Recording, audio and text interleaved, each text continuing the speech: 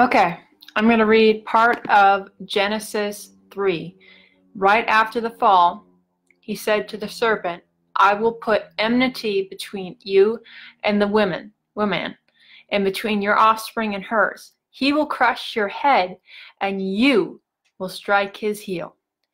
And to the women, he said, I will make your pains in childbearing very severe. In your painful labor, you will give birth to children. Your desire will be for your husband. He will rule over you. To Adam he said, because you have listened to your wife and ate the fruit from the tree which I have commanded you, you shall not eat of it. Cursed is the ground because of you. Through painful toil you will eat food from it all the days of your life. It will produce thorns and thistles for you, and you will eat the plants of the field. By the sweat of your brow, and you will eat your food until you return to the ground, whence you were taken. From dust you are, and to dust you will return. And if you look over in the book of Romans, it says that Jesus is the last Adam. And effectually what he did is he redeemed us from the curse of the fall. Now, if you still look at the world around you, you still see lots of toil. You still see women talking about childbirth as an awful thing. And you still see women wanting to control their husbands. And you still see like a lot of results that just, are not pretty. But if you head over to Scripture, it says that you enter into those things that he has done by faith. And so there's this place of being in the Spirit where you're no longer relying on your own efforts. You're no longer relying on what you've grown up with, the patterns that you've seen modeled, and you're entering into Jesus, and it's the fruit of his Spirit that starts to flow out of you because you are eating of life, because Jesus is life. And he says that whoever comes to him will neither hunger or thirst, but you'll be completely satisfied, completely fulfilled. So I'm just gonna, and there's something that really stood out to me from that passage of Scripture. It came to me in an instance that word, the fruit of the ground and the fruit of her body were no longer in ease. And I was like, that's got to be the same word. And I looked it up, and sure enough, that word translated pain and that word translated toil were the exact same Hebrew word. It means it's making it harder on you than it initially was. It's making it more work.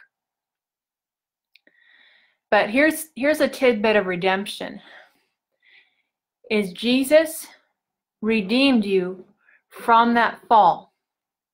And if you enter into the Spirit, you could actually walk in what Jesus laid out. Jesus already took care of.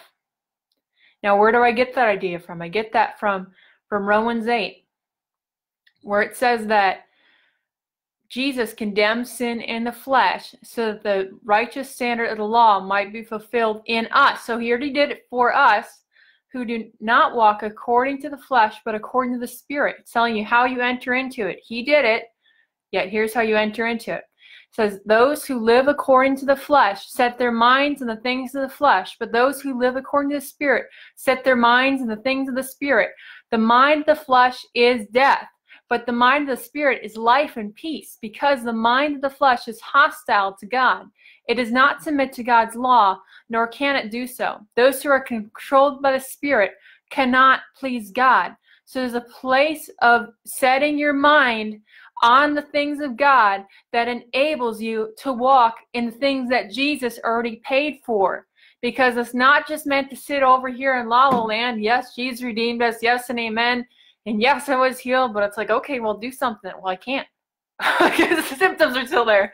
You just haven't clicked yet. And guys, as you start to focus on things of God, you let your heart be drawn in, that hearing of faith, and then you start moving on it. You start taking action. You're going to see miraculous things happen in your life where you're not going to have to toil for bread. You're not going to have to toil for your provision.